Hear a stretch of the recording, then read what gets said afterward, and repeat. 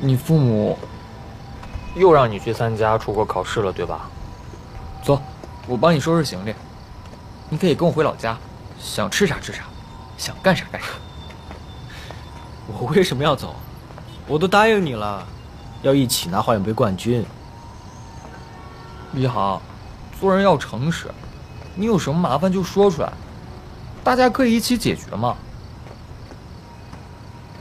没必要，我妈让我参加自主招生考试，可我连参加资格都没有，怎么去啊？所以，我们就安心备战华远杯的比赛吧。好兄弟啊，太好了。对不起啊，我以为你又要出国，留下我们。你说你啊，就不能稍微动动脑子啊？那你给我个准话，你以后不会再走了吧？不走啦，放心吧，走，回去。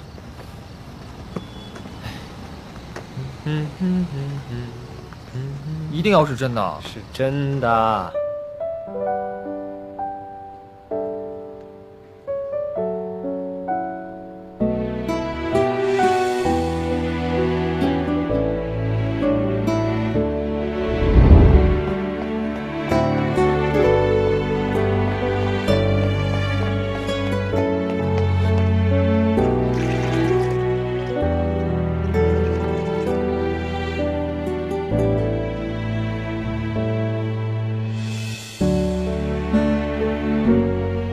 好点了吗？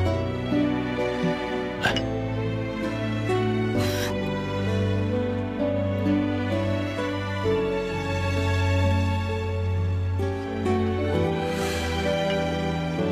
你叫什么名字呀？家是哪儿的？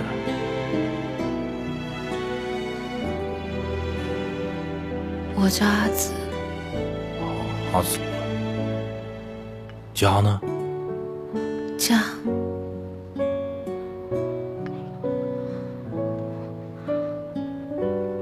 我家。哎，算了算了，先吃药，先吃药，别想了，别想了，来来，先把药吃了。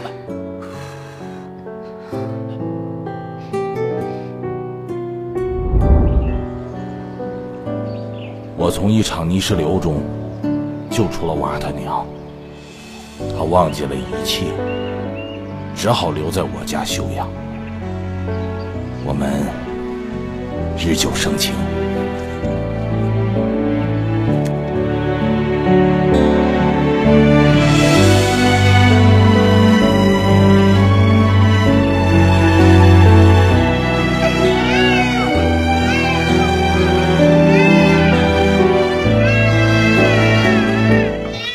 却不知为何不告而别，而他娘可能就在学校里，他会不会认我们呢？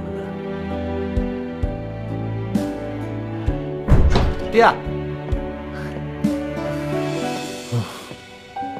吴兄弟他向我保证他不走了，我们以后又可以一起训练了。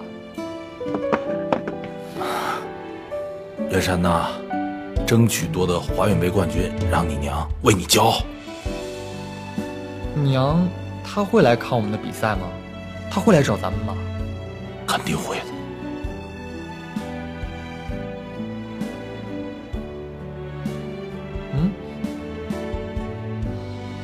爹，你找到我娘了？你怎么没有跟我说啊？还没呢。这事儿现在只是猜测，这是我在尹老师的桌子上发现的。尹老师啊？尹老师会不会是我娘？臭小子，谁是你娘，我还能认不出来？说不定呢。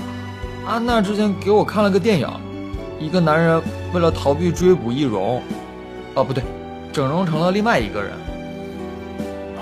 我得跟恩娜说说，让她以后少给你看这些歪门邪道的电影。爹，或许娘就在学校呢。你之前不也说，在运动会上听到了娘的声音吗？或者，我们问问尹老师。那不就暴露了我拿锤剑的事儿？况且，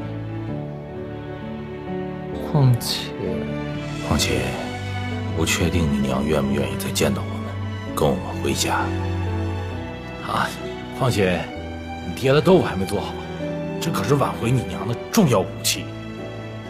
唉，那完了，我怕是一辈子见不着我娘了。